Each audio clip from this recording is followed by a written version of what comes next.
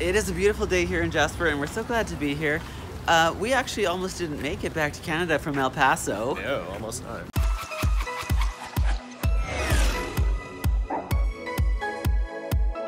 So check out how we got to Jasper. We took a train. Who does that? We do. We went on Via Rail from Vancouver all the way to Jasper in this sweet sleeper cabin where our chairs magically turned into bunk beds at night. And there's all these different areas where you can hang out, take in the views, have some food. I mean, what a way to travel. And the views out the window were incredible. We're going through the Rocky Mountains across Western Canada. I mean, you can drive or you can fly, but taking a train is a whole other experience. So here we are in our cabin in Via Rail, and out there is Alberta. Isn't she beautiful? This is actually where I am from originally. Well, not like right here, but in Alberta. I moved to BC about 10 years ago. And I moved to BC almost 18 years ago from Saskatchewan. So these are, of course, if you're not familiar, the 3 provinces on the westernmost side of the country. We are prairie boys, and we just went as west as possible. But this is a beautiful area. And Jasper is, of course, extremely beautiful too. We are going to start our time in Jasper ice walking. What a cool thing to do. Cool. Yeah, that's gonna be fun. Yeah. But before walking on the ice, we had to go for some food in Jasper. So we went to Coco's Cafe, which is locally owned and operated, and they specialize in vegetarian, vegan, and celiac-friendly fare, which I love. But if you have a boyfriend like I do, who's basically a meatitarian, they have other stuff as well. And their coffee and espresso is ordered, roasted, delivered, and served all in the same week. So it's very fresh and very local and very tasty. All right, a good lunch calls for some hot crust buns. Hot buns. Heath's has chocolate, and mine has dragon fruit or something like that. Yeah. But Kinda weird. yeah, but it is a beautiful day here in Jasper, and we're so glad to be here. We actually almost didn't make it back to Canada from El Paso. No, almost not. So if you saw the last video, we were in El Paso, and we had to take a flight to Phoenix from there, and then from Phoenix back to Canada. But the flight going to Phoenix was delayed an hour and a half. Yeah. So we had less than 10 minutes from the time we landed to get onto another plane. It's a very tight connection. Yes, that's what she said. I don't know. But anyway, we did make it. We ran. We had to run so hard. It was like doing cardio through the airport. Yeah. And then they could see us running toward the gate, and they knew they were waiting for us, I guess. So they were like, "Run, run!" They were yelling at us. It was kind of funny. And then they didn't even properly check our ID or anything. They were just like, "Get on!" Get on the plane. Yeah. So yeah, we were grateful to make it, because otherwise we would have had to stay in Phoenix overnight. Which would have been okay, but Yeah, put a damper on our plans, though. But anyway, now that we have some food in our belly, and have some more coming, we should eat this and then go walk on the ice. all right. So we hopped on our shuttle with Maligne Adventures to go to the Maligne Canyon for the ice walk.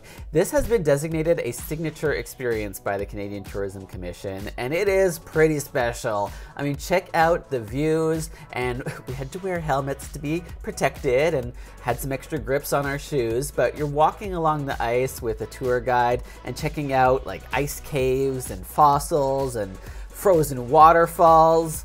I mean, this was the kind of thing I think you could only really do in Jasper. All right, we were back in the warmer area of Jasper. It got a little chilly out on the ice walk. It was cold. Yeah. Very cool. Yeah, very cool in both senses of the word. But we have multiple layers on, so we were doing all right. And part of the reason we have so many layers on is because Heath got a new suitcase that we could put all these clothes into. Yes. Because on our way back from El Paso, when we got into Canada, part of Heath's suitcase hadn't made the trip. Nope. Like the wheels were just ripped right off my suitcase. Yeah, and then quite a bit of damage and such.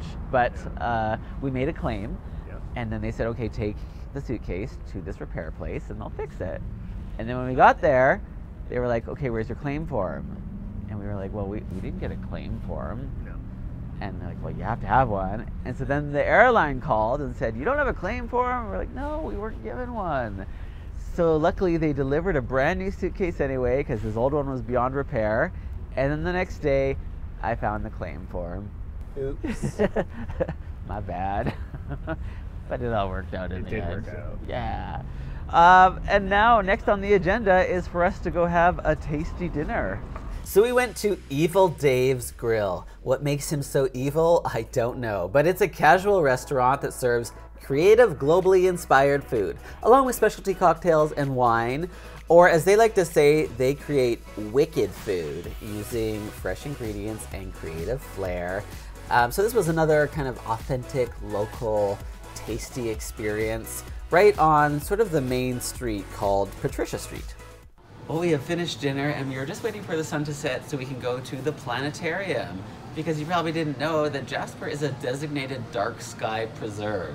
So that means they work really hard to ensure that the night view of the stars and everything above is not ruined by light pollution. And we just stopped in at this convenience store, and Heath looks at this magazine. And ironically enough, it's a list of 100 places that will change your life. And one of them is in Jasper. And it's the dark sky climb. Yeah. We're not doing the climb, but No. I mean, that's pretty cool. Yeah. Who knew? Ironic. So let's go check out the stars above at the planetarium. So we were going to do both the planetarium and their telescope experience, but it was such a cloudy night, they had to shut down the telescope.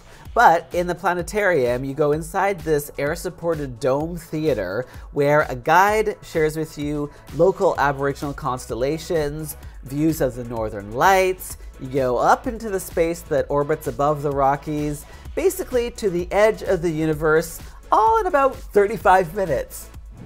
And we're back on planet Earth in Jasper. It's been interesting to learn more about our crazy universe thanks to the planetarium. But that is the end of our first day in Jasper, which has been a lot of fun. But there's more to come. And if you want a postcard from Jasper, you just have to be one of the first 3 people to comment on this video down below. If you've missed that opportunity, it's okay. Just click the bell notification next to the subscribe button so you can find out for the next video. And otherwise, if you want to get postcards from every destination we go to, sign up at joshreimer.com/postcards. And we'll be back on Thursday with the hotel hangout. Bye. See you then.